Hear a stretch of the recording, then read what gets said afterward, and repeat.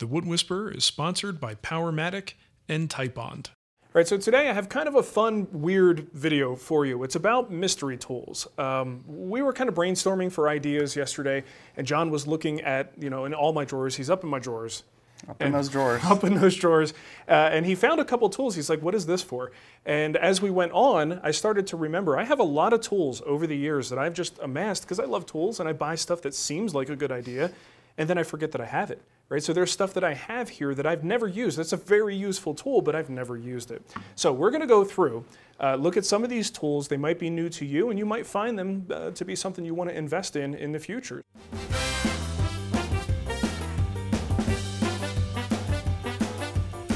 We're going to get started with this bad boy. So what did you think when you first saw it? I mean, obviously it's some kind of a cutting tool. It's some kind of a plane. I've honestly seen it before. I just never knew the name of it. Yeah. And so I knew it was for like widening dados. Okay. But I've never used it or really seen it used. Okay, so you're definitely on the right track. This is made by Veritas. It's called a side rabbet plane.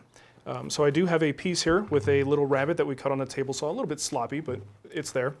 So you've got this little adjustment here. This is kind of like a fence that helps you set your depth. And then you have these blades. Now, of course, if you have a rabbet this way or a rabbet this way, it's all reversible. So you could address it both ways.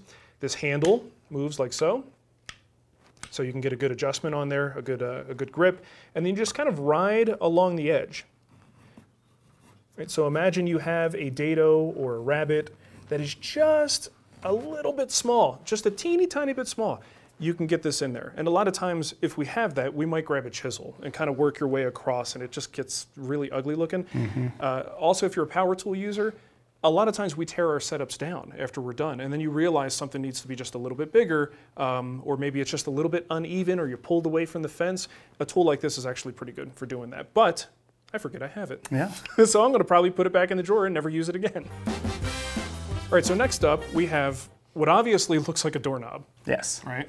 So it's definitely not obvious what this is. You've got a little hoochie in there. It's clearly some kind of adjustment tool, I would say. If I didn't already know. Honestly, I would have no idea what this is. It looks like a screwdriver, but I don't know why you wouldn't just use a screwdriver. Yeah. So that's about as close as I can get on a guess. Okay. So if you have a hand plane of a classic style, like a Lie-Nielsen hand plane, this is a Veritas, and Veritas has switched to knurled knobs. So it's all hand adjustment. But on a traditional plane, you will have, well, look right here, this lever cap on the top, that screw. You can use a screwdriver in there, but it's pretty big, and it's actually not that hard to start to mangle this. So a tool like this, again, will not work on this plane, but a more traditional plane, you would drop that right on there, and it just seats perfectly. It's a nice, wide, essentially like a flathead screwdriver. You have a whole lot of control, and you could just loosen it up like that. So it's kind of a neat invention, but once again, I mean, I've switched to Veritas planes here, so I don't even have a plane that can use this thing. So maybe I should just give it away. Probably. Because I'm not using it. I don't see it ever being used here. Yeah. All right, next up, we have something very important to let's call it shop safety and security. Is this a push stick? Actually, you know what? A push stick in the shape of a Star Trek phaser would be amazing. That actually would. Could somebody do that, please? For sure. All right, so next up, we have this little contraption here. Definitely not obvious when you look at what this is. Again, another kind of cutting or scribing tool, but... Yeah, the only thing I could think of is a marking gauge. It clearly is a marking gauge of some sort, but I wouldn't know exactly how to use it. Okay, so if you have ever seen string inlay, very, very thin inlays like a line and berry chest, I've done some string inlay on my tool cabinet down there.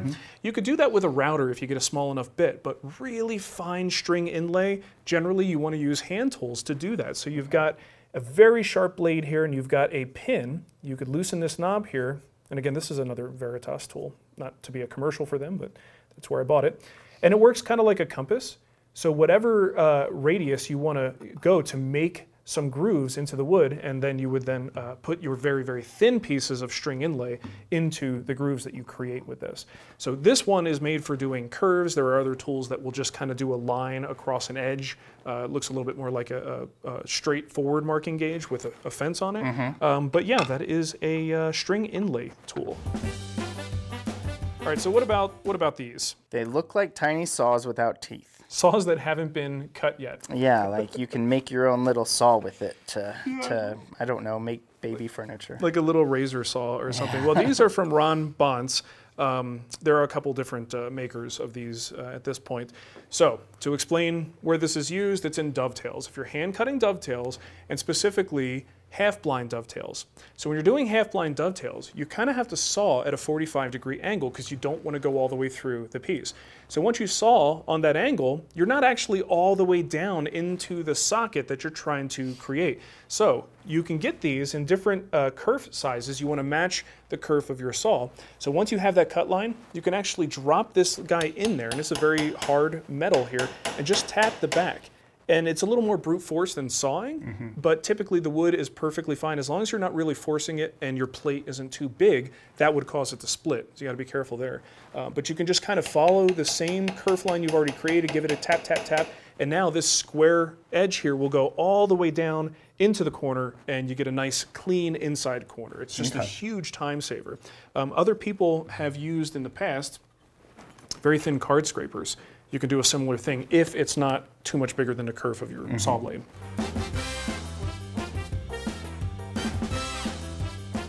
Okay, so next up we have what maybe looks like chopsticks, very fancy chopsticks, or crochet needles, right? Well, I know you're really into knitting. I do love my knitting.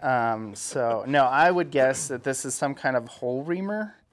That would be my guess, though I don't know why you would need one in woodworking. Yeah, all right, so that's a pretty good guess. But these are actually used for drawbores. So if you're doing breadboards or mortise and tenon joinery, that's where you have the holes that are slightly offset, and you drive that pin in there, and the pin pulls the joint together. Well, these are designed to actually go down into that hole. So let's say you have two side by side. You would use this in one of them, and that actually manually does the pulling together so that you don't have as much pressure on your pins. When you drive those pins through, it's a lot of pressure to go and take that turn 2 times and to come out the bottom without something breaking. That's also why we tend to cut our own dowels for that, and you don't use commercial dowel stock because that can break with run out. So you just kind of drop that in there, put your pin in, and now you're pretty secure. You could, I mean, if you have multiples, then you can kind of move your way across. But I bought these years ago, knowing that someday I would use them. And I have done maybe 4 or 5 drawbore pin projects since then, and I forgot I had them. I don't even use them. I was going to say, so why didn't we use them when we did drawbores a little while ago?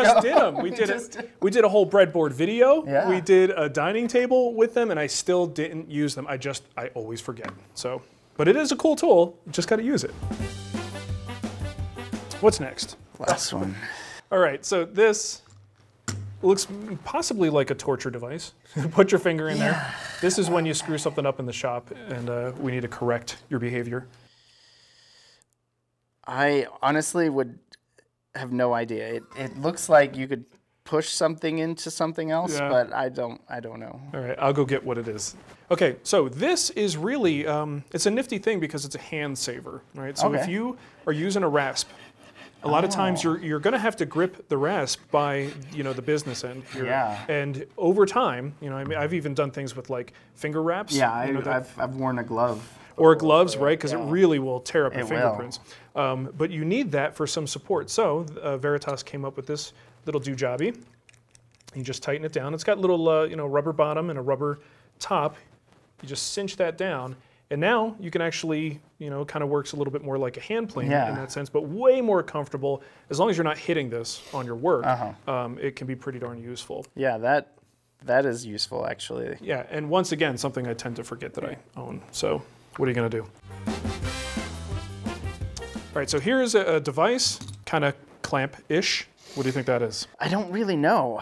I mean, it looks like you could kind of, like... Got a couple pins there, right? Stick it in a fork thing, but that's about as far as I can go with it because I don't fork things. Yeah, this is funny, but I think it would be even funnier if I had like someone who knows nothing about woodworking come Yeah, in. that's They would true. have no clue. But it's more. I think it's actually more interesting that we could puzzle someone who has a background in some of this stuff because these are generally very specific and potentially puzzling devices.